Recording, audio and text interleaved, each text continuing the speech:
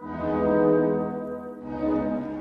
incredibly excited to go to the Olympics. The call was a big moment for me, and I had an opportunity to do it with my team and celebrate with my team at home, and they made it even more special for me. And Sheridan is down.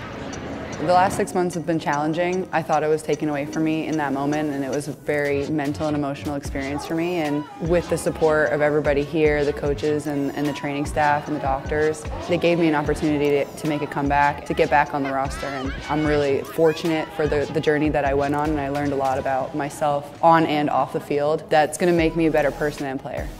This team is incredibly special. I think not just on the field with the amount of talent that we have individually and cohesively as a team, but the people that we have make it so much more worth the journey, and just the times that we've had already. I know that this journey isn't just going to be, getting on top of the podium and being excited about that, but every little moment along the way is going to be so amazing because of the people we're with.